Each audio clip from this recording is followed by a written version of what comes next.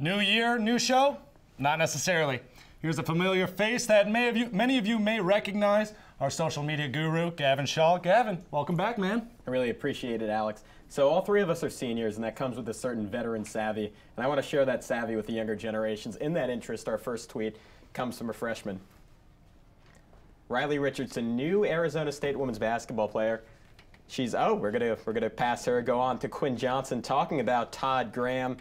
She actually ran into Todd, and Todd started telling her about his wife's new car, $150,000. And guys, I just think this is a long-winded analogy for Arizona State football. Obviously, the car is Arizona State, the garage being Texas Tech, and Arizona State's just trying to back out of Sun Devil Stadium without Patrick Mahomes dropping 5 touchdowns and 500 yards on them. That's a solid analogy, and I'll give you props for that one. But a little known fact that people might not know about Penny Graham, her car may be worth $150,000, but I would argue her cookies are as well. At least that's via the ASU radio crew, who apparently get homemade cookies for every single home broadcast. Ethics. Yeah, so a lesson to all the young broadcasters out there, if you make it to the top, you get cookies.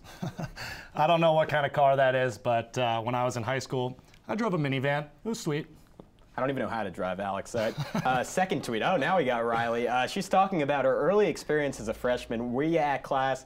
Where you at the gym? She's doing all these things. Guys, these are all foreign experiences for me. I've gone to maybe 3 or 4 classes over the last 4 years. Haven't been to the gym once. I know my body's deceiving, but it just hasn't happened for me yet. Has this been a different experience for you guys at Arizona State so far? I mean, slightly. I hit the gym every now and then, but when I think about my undergraduate time at ASU, I was on the Tempe campus. That's a little bit different than down here. Would you agree?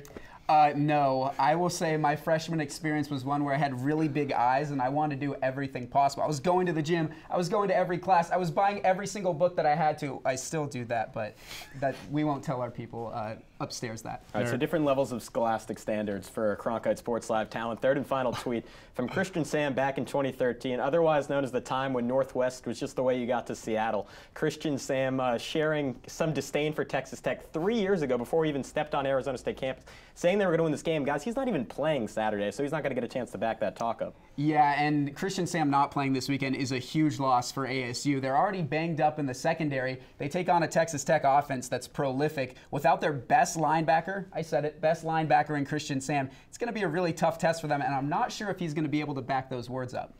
That's a bold claim. I mean, maybe he's Nostradamus. He could predict the future. I want to know something, though. He had very specific instructions. Save this tweet. Did you save it? Oh, yeah, we saved it. Oh, good. Yeah.